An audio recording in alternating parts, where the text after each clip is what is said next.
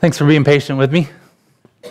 Had ACL surgery a couple weeks ago, and I'm on the mend now. Tore it doing the sports that I love, and had surgery, and hoping to continue to heal and get better. And so far, so good.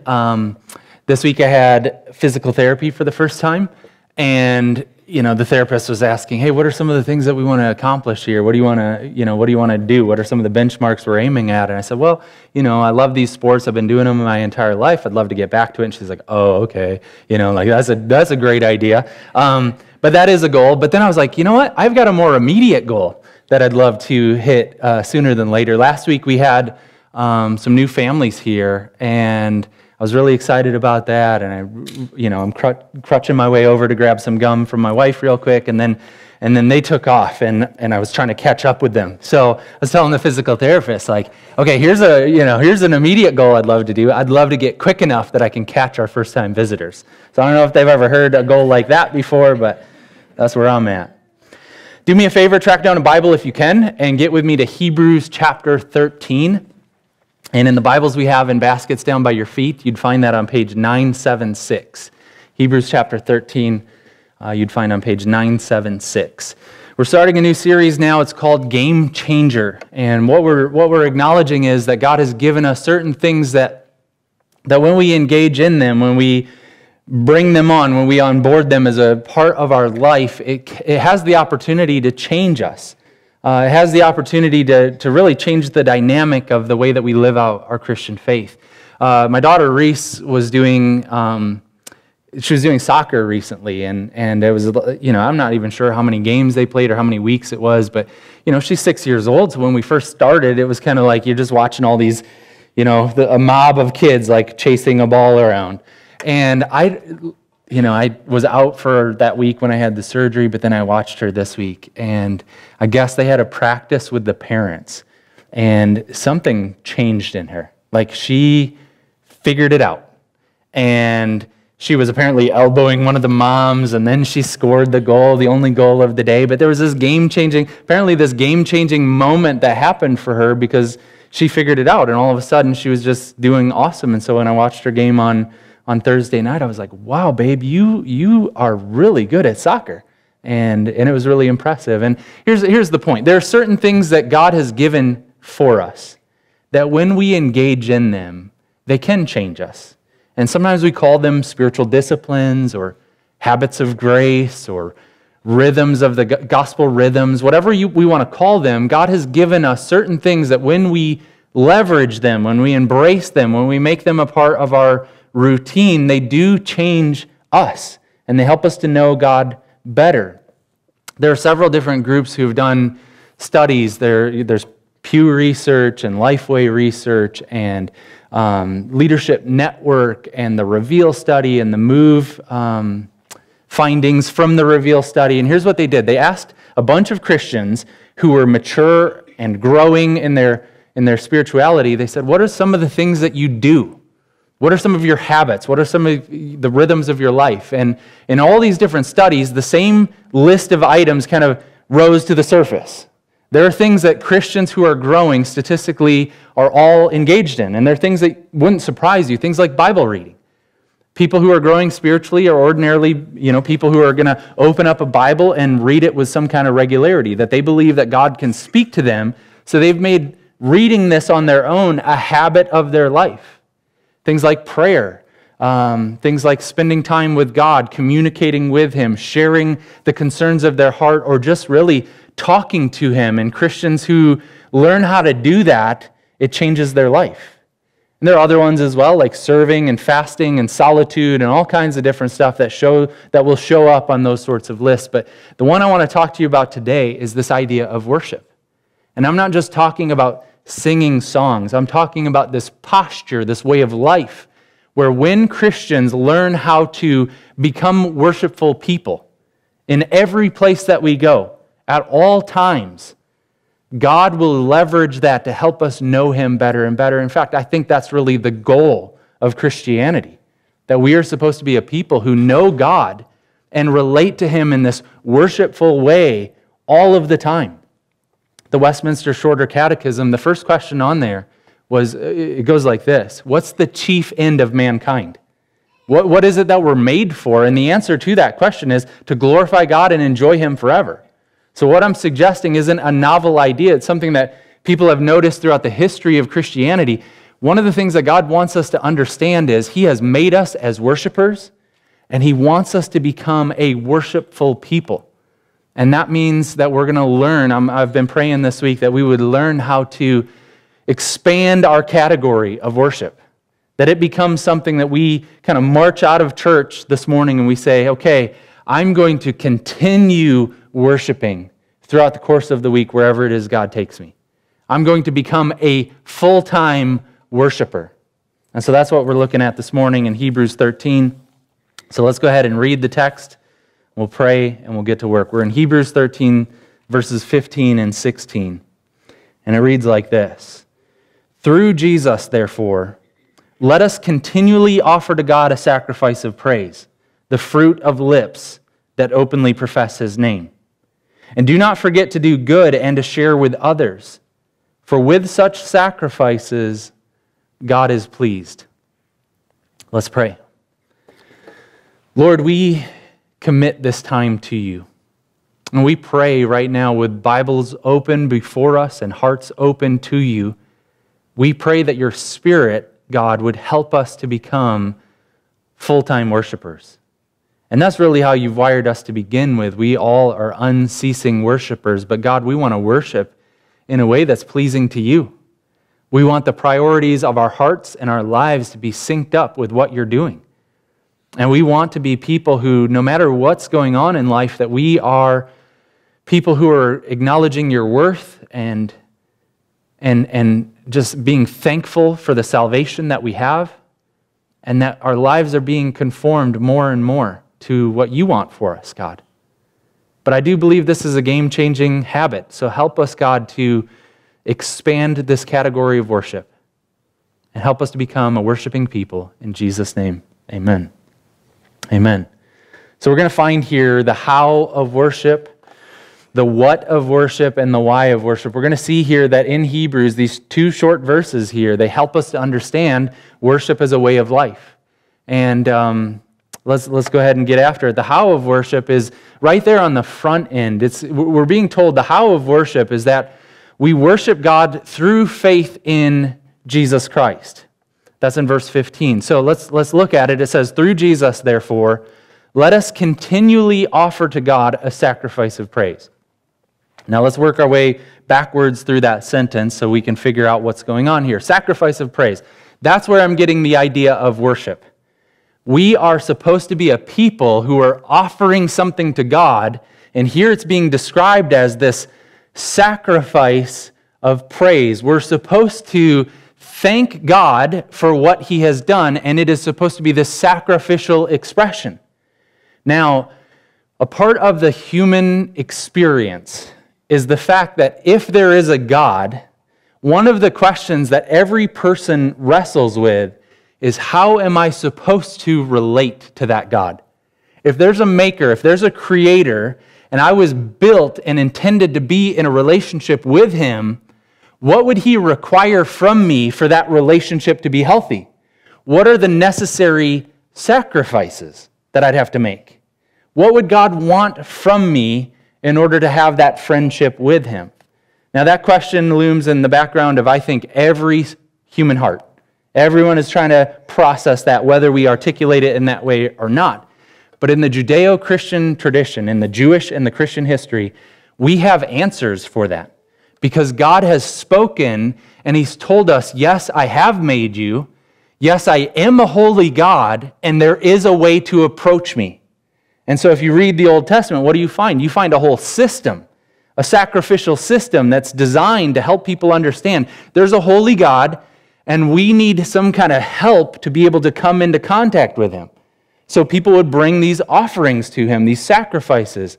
And God explained, here's what that looks like. You bring these animals, you bring it to this location, to the tabernacle or the temple, and certain people have a job of receiving those sacrifices, and all of that's supposed to help you understand that you are relating to, you are approaching a holy God.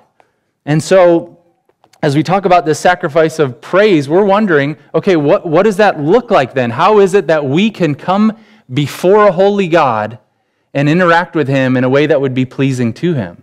And this text gives us some answers that helps us to understand. God has made us, and we are made to be worshiping people, and he has given us a prescription to come into his presence and to worship him with our entire existence. So there's a sacrifice of praise. We're to be a worshiping people. We are to worship continually. You see that phrase there, let us continually offer to God this sacrifice of praise. So that means that worship isn't just Sunday mornings. It isn't just when you go to a religious experience. Worship becomes this big concept that now hijacks your entire life. It's a continual experience. It's ongoing. That means that we are constantly worshiping. Harold Best, he wrote a book called Unceasing Worshipers, and he talks about the fact that this is how God made us. We just are worshipers. Now, the question we need to ask is, are we worshiping the right stuff? Are we worshiping God? Are we aligning our hearts to the reality that God, made us and created us and wants us to relate to him? So we are continually worshiping. Now, some of you guys, you're way more musical than I am. You like musicals, which I don't, and you might think, that's kind of cool, right? It's like a musical. So what you're describing is, I just walk around, I sing on Sunday morning, which feels kind of normal at church, but you're saying, I just get to walk around and break out into song? I could see my daughter loving that kind of stuff. And the answer is yes and no. Christians are people who, it is kind of like your life becomes a musical, because we're a singing people. And you begin to learn how to express your gratitude to God in song, and that can show up in any place that you go, but it's more than that. Worship is more than merely singing. Worship becomes this posture of the heart where you are continually acknowledging God's goodness and his grace toward you, his saving work in your life, no matter where you are going. So this week, I'm driving to physical therapy. And when this is a reality in my heart, it's like I'm going to worship, right? And it's going to hurt. Some of you guys came up to me this morning. You said, "How's physical therapy?" Hurts, right? And it's going to hurt. But anywhere where I would go as an unceasing worshiper, as someone who is continually worshiping God, it's the environment of that worship experience. We need to become people. This is a game-changing concept, but a people who are constantly worshiping. So tomorrow morning when you're heading off to work, you are heading to worship. You're worshiping while you're commuting. When you arrive at work, you could be worshiping while you're there. Your whole life now becomes this expression of worship. And when Christians learn to do this, I do think it changes everything. When we realize that God wants us to be unceasing worshipers who are continually offering to him a sacrifice of praise. Now keep backing up in that sentence there. What do you find? You find an important word. It's therefore. And as I've told you before, and here's what I've learned, whenever you find a therefore, you need to figure out what it's there for. Okay, so when the Bible says therefore, it's connecting ideas. There's something, you're going to be an unceasing worshiper, you're going to continually offer to God a sacrifice of praise, but it's connected to something else. There's a therefore. Now here's what the therefore points to. It points to the gospel.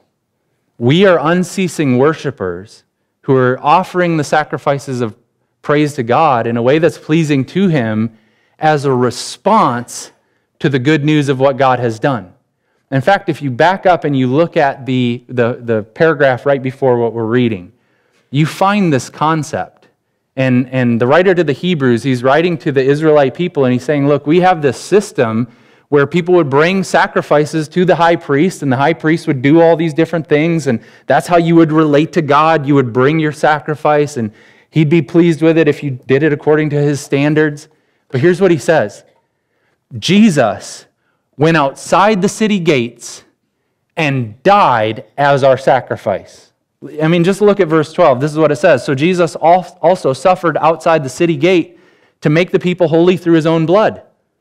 The real sacrifice, the whole system, was pointing to this reality that Jesus Christ is the sacrificial offering.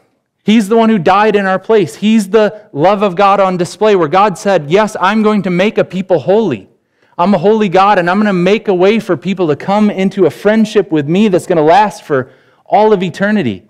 And it is through faith in Jesus Christ and what He did on the cross. So when we worship and our life becomes this expression of worship, it is in response to the good news of the gospel.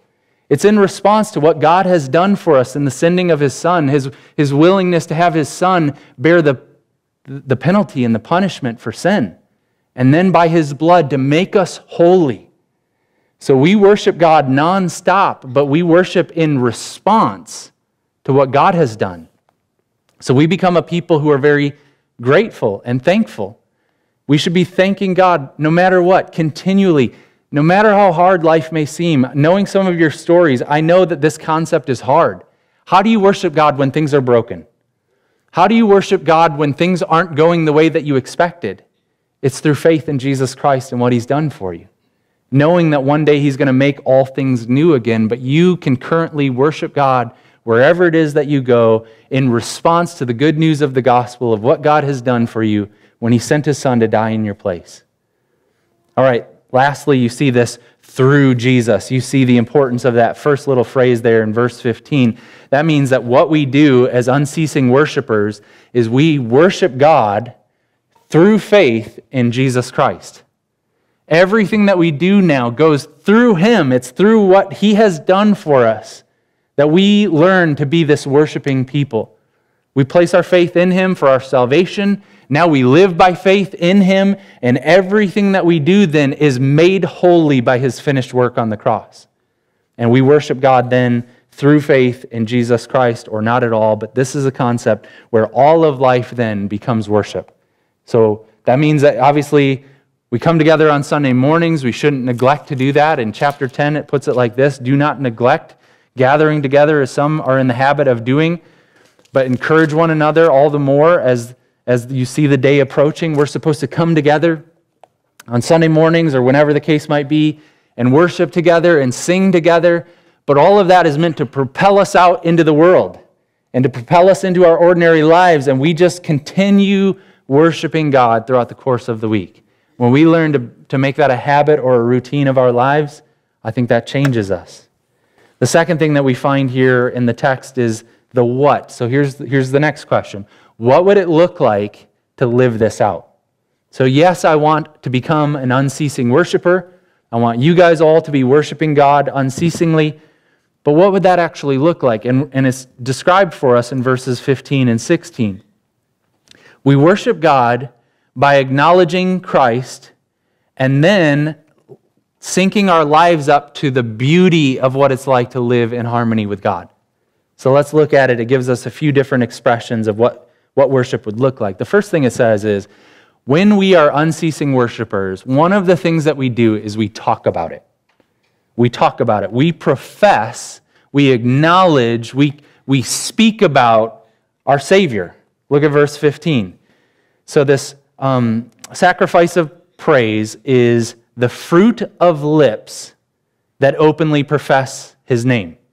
That means we use our lips and our mouths to talk about Jesus Christ and the salvation that we have in Him.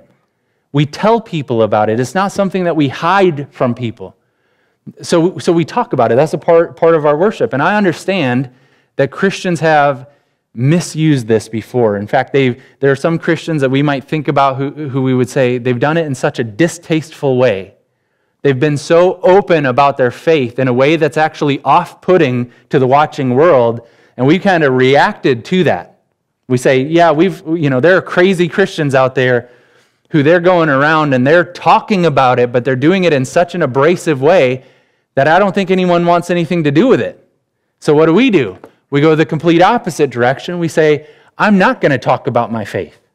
I'm not going to share with my coworkers about Jesus Christ as my Lord. I'm going to keep that to myself. If they ask about it, I might share openly, but my strategy is going to be, I'm going to keep this pretty private because I don't want anyone to be rubbed wrong by it. Now, Hebrews 13 is here to remind us part of worship, part of what's required of us is to be able to use our mouths to talk openly about our Savior. We need to be able to have the fruit of lips that openly profess his name. We need to be people who are unashamed to let other people know this is the most significant thing about us. We are a redeemed people. We have a Savior. His name is Jesus Christ. He has rescued us. And we need to begin to talk about that. We can think of examples in Scripture where people failed to do this.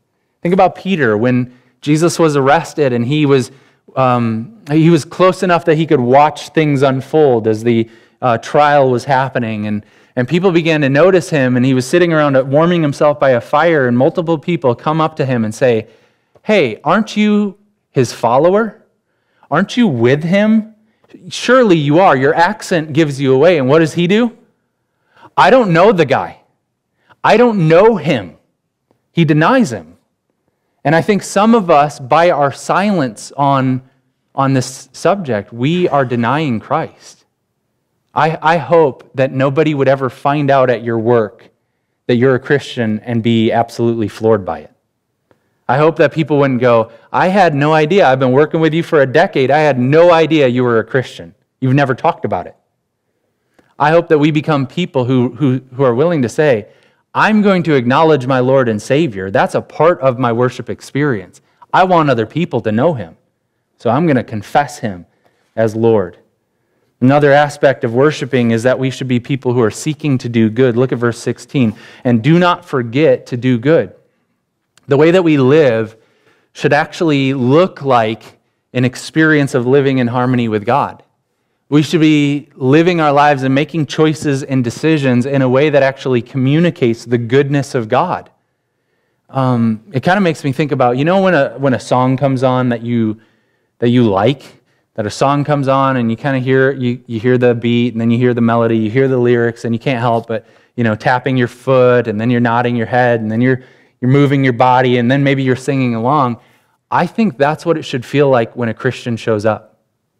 When we show up, it should be this beautiful expression of people who are doing good, who are living in harmony with God, and it should feel like a really, really good song just came on, because we are not forgetting to do good. We are living in harmony with God. We're living in the power of the Spirit of God. We're living with the fruit of that spiritual reality. We're loving, and we're kind, and we're gentle, and we're patient, and we're joyful, and we have self-control, and we're doing that. So when we show up, man, I hope that when you arrive at work, people aren't like, "Oh, they're here," right? Hopefully it feels like Jesus just showed up. That people kind of feel like, "Oh, they're here." And they can't help but respond to the beauty of your life because you're not forgetting to do good. You're worshiping God in a way where it's translating into, my life is beginning to display the goodness of God. Now, the question we need to ask then is, how do we know what good is? How would we know what good would look and feel like? And I think that would mean we become people who read our Bibles and we're thinking through, what does this mean for me?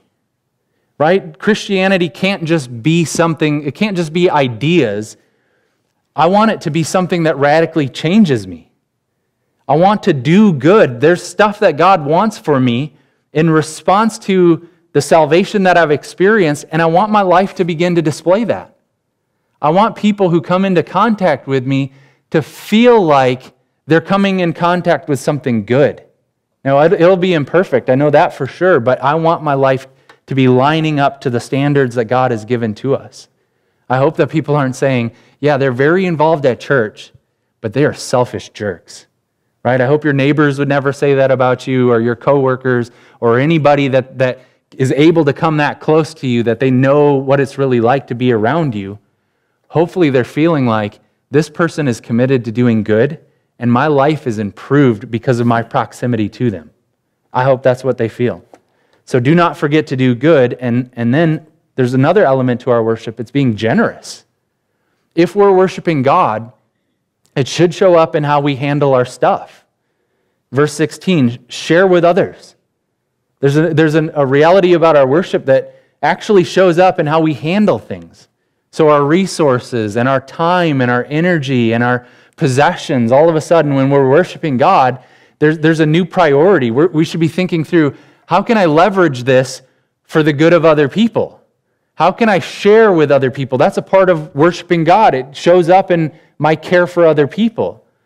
And I get really worried on this one because I know that in our society, it's way too easy to have no margin. No margin in our resources, no margin in our time. We fill everything up to the point where we can't share with other people. We don't have anything left to share. I think we need to simplify and create some margin so that we can do things like hospitality, so that we can share our possessions with other people. We can open our lives to neighbors and strangers, and we can invite them in, and they can experience something of the goodness of God. That's a part of our worship experience. We need to be a people who are sharing, who are thinking through, how does your life better other people? And that's a radical shift in the way that we think. I mean, so often we're just trying to do stuff for us and for our immediate family. We need to begin to think through, how can my existence improve other people's experience? I want to share with other people. That's worship. Now, finally, we see the why here at the end. We get the motivation for this commitment to this game-changing habit of allowing worship to be an all-of-life category. And the why is that we should be motivated to worship God because it is pleasing to Him. God is pleased when we say, I want my Christianity to show up in everything. I want my Christianity to be this ongoing encore. I meet with my church family on Sunday mornings, and we worship, and we sing. But I also want that worship to continue throughout the course of the week, and I do that because it's pleasing to God. God looks at my life, and here's what I want. I want Him to look at it and say, with that, I'm well pleased. Now here's the unfortunate part. It is possible to not please Him. If we can please Him, look at the end of verse 16. With such sacrifices, God is pleased. Here's the opposite implication. It's possible then to offer sacrifices with which God is not pleased. There are things that we can do that might look really spiritual and really worshipful and really pious and all these different things, but if we are not doing it in the way that God has given to us, the Bible over and over again in many places talks about how we can go through the motion of religious activity and God is not pleased. Let me give you just one example. There are many, but in Malachi chapter 1, verse 10, the prophet is speaking and he's talking to the people of God, and he's talking about all the sacrifices that they're making and all the worship experiences that they're engaged in. And here is the assessment. He says, "Oh, that one of you would shut the temple doors so that you would not light useless fires on my altar." Here's that phrase. "I am not pleased with you, says the Lord Almighty, and I will accept no offering from your hands." God, here in this case, they're doing all these different things, and God looks at it and He assesses it and He says, "I'm not happy with this. I am not pleased with this." And so for me, I'm wondering, okay, how do we worship God in a way that is pleasing? What would we need to do to ensure that when we are living our lives in a posture of worship, that God is looking on that and saying, "With that, I am well pleased"? I want to be careful here of throwing stones because I live in a glass house, but I wonder, in the final assessment of things, how many worship services conducted by churches God might look at and say, "Actually, I'm not very pleased with this. I'm not very satisfied with how everything is organized here. I'm not very happy." And I wonder how many lives of individual Christians God would look at. So my question is, how can we know that God is pleased? How can we be motivated so that our lives sync up with this gospel agenda of ongoing worship and we can know God is pleased with us? And I think we find the answer here in the text. We're asking, what's the difference between this worship that is pleasing and this worship that is not pleasing to God? And the answer, I think, is here in our section, but we're also given a little clue in the previous chapter. We're given a little clue about the difference between something that pleases God and something that does not please God. Look at Hebrews 11, verse 6. Here's what it says. Without faith, it is impossible to please God. There it is. That's the thing that differentiates between pleasing and unpleasing. Without this thing called faith, it is impossible to please God. It can look great. You can be engaged in this thing that everyone else would evaluate as spiritual and worshipful and all of that. But without faith, it's impossible to please God, because anyone who comes to him must believe that he exists and that he rewards those who earnestly seek him. So faith is the thing that we're after. We want our worship to be marked by faith. Okay, that brings us full circle. We're back at the very beginning of these two verses. What is the object that we're placing our faith in that makes our worship acceptable? It's Jesus. We are placing our faith in the finished work of Jesus Christ so that through him we are offering this ongoing sacrifice of praise. It is our faith in him that makes our life and our sacrifice pleasing to God. With such sacrifices, God is pleased. When you determine that you're going to allow your entire life to be a worship service, and you say that the way that you're going to accomplish that is through faith in Jesus Christ, God looks at that and he says, with that I am well pleased. Harrison, my 4-year-old, he'll ask Ash and I, he'll say, are you happy at me? And, that's 4-year-old. That's a phrase that, typically only 4-year-olds will say, are you happy at me? And that's the question that we all are asking of God. What is the sacrifice that would be pleasing to God? God, are you happy at us? Do you love us? Do you accept us? Do you receive us as we are? And the answer to that, according to the Bible, according to what we're looking at this morning, is if we are placing our faith in Jesus Christ, and if we are adopting this game-changing reality of living a life of worship for him through faith in Jesus Christ, God is pleased. He looks at us. He looks at what we're doing. It's not going to be perfect, but he's looking at that reality of faith. And he's saying, with that, I am well pleased. So here's what I'm praying we would do. I'm praying that we would become unceasing worshipers of God through faith in Jesus Christ.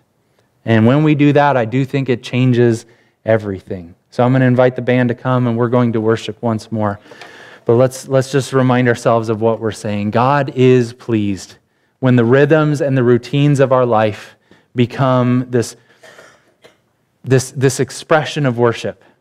When we allow this gospel agenda to inform everything that we do, when we begin to think about Christianity expanding beyond the bounds of a Sunday morning hour, and we begin to see that this is an all-of-life category, and we worship God, we continually offer ourselves to God, openly professing his name, seeking to live beautifully before a watching world, sharing with other people who are in need. And when we do all of that from a posture of faith in the Son of God who loved us and died for us, when we do that, God is pleased. So would you stand with me, please, and we'll pray, and then we will worship. God, for all of us, would you help us to recognize that worship is such a huge category. Singing is a part of it, but man, we want our lives to be an ongoing encore. Help us to worship you nonstop this week.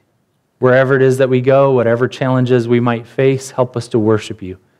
Help our lives to be an expression of beauty and goodness and generosity.